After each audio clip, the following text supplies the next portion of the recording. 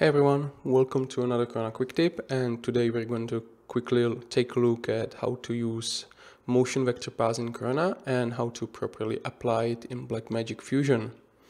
So the scene is just a simple scene of a car driving through some tunnel, and as the car drives through you can also see the camera kind of rotating around the car.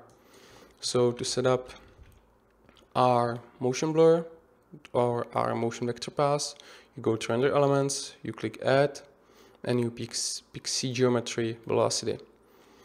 Once you pick the render element, you will see some options, but in the case of usage with Blackmagic Fusion as well as many other compositing packages, the defaults are just fine. So you just keep it as this, and all you really need to do is just click render.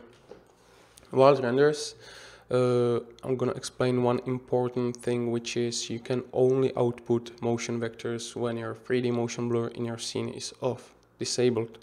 If it's enabled, there's no way to properly compute motion vectors for meshes. So for motion vector paths to work, always make sure your motion blur is disabled.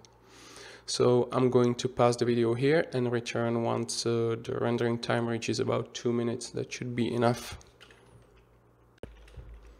Okay, so we're back. It's about 2 minutes past. I'm gonna cancel the render.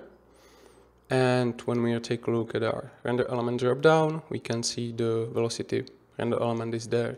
It may look a little bit weird, but don't worry, this is how it should look. So now I want to output it. So let's just hold down save and click save all.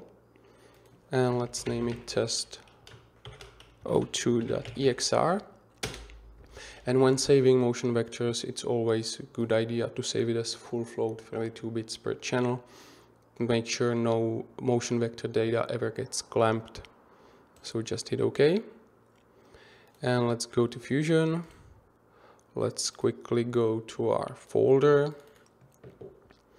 And let's drag and drop test02 with our render element. So delete this merge node that was automatically created. Here's our beauty path. Here is our motion vector. So just select beauty path and let's create vector motion blur. And let's plug our vector path as an vector input. Now by default you can see nothing happened, and that is because the Fusion expects vector data to be input as an attribute of the beauty path. Instead we are using separate loader. So just we need to define that the X channel of the motion vector is the red channel of our input path, and that Y channel is the green one, and suddenly it works. By default it's a bit too strong because in the scene we are using just half frame shutter. So let's set scale to just 0.5, and this is it. This is how simple it is to use motion vectors in Fusion. Obviously you can see it comes with sort of drawbacks. We can see that the car kind of blends with the background. In order to resolve it, you would first need to render the background, in this case tunnel, without any car. Then use this rendered sequence as a backplate plugged into the shadow catcher, which would then be applied on everything, and then rendered our car inside of it. And after that we would need to compose it on top of it and apply the motion blur separately to background as well as foreground. So making sure that post-processing motion blur works correctly and looks good is actually takes actually a lot of work. If I grab the reference of the real 3D rendered motion blur and put it in the second slot, so let's put this here, let's put this one here. If we compare how these two look, you can see there's quite a difference.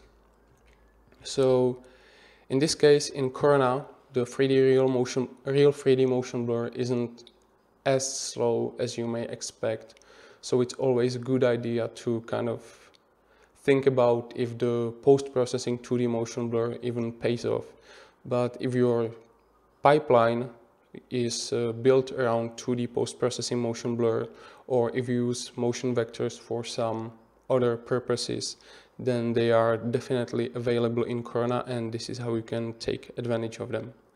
So I hope you found this useful, and I'll see you next time. Goodbye.